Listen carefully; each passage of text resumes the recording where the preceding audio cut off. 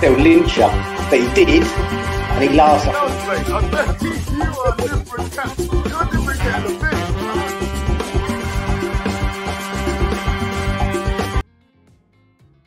Happy Saturday, Russ and the West Ham Network. Hope you're all safe and well. If you're new, give it a like, give it a comment, give it a share, give it a subscribe. Welcome. Happy Saturday. West Ham haven't ruined our weekend just yet. Got a few hours to do that. It's 12:30 kick off at Sellers Park. But it got me thinking. I've been seeing a lot about, I think John T did this, or someone on Football London did the thing about the next few fixtures, and obviously we've come out of the craziness that's April in a relatively healthy position compared to where we were at the beginning of April, let's be honest. So I thought, let's do one of Budden's predictors. Let's do one of my predictors where I sort of have a look at what's happening for the rest of the season and come up with an idea of where we're going to finish. Why not? Why not? So I am using a predictor that is actually quite good in that I don't have to put all the things in. Let's put myself down there. Hello. I don't have to put all the scores in. I can just put home and away and stuff like that.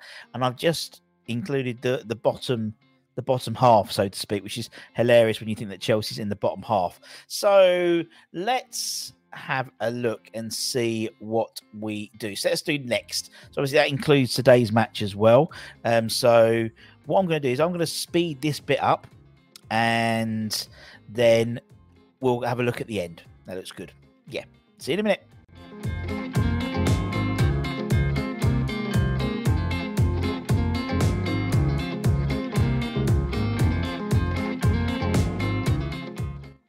So I've put all my predictions in. I predicted that Leicester were going to win the last game of the season, and that, because it's that crazy time of the season, and we have and we have finished based on my calculations. Let me just make that a bit bigger. 14th. So pretty much where we are now on 40 points, and yeah. I think I put us down for I think it was a draw against Brentford. I think I put us down for a draw against United, lost to City, lost to Leicester last game of the season. Put us to win against Leeds at home. I think off the top of my head, I think those are the last few games, aren't they? Yeah, I think that's it. So my predictions are Southampton to go down bottom with Everton, Forest, or Leeds. That's on goal difference. Leicester to stay up on the last day of the season. Isn't it?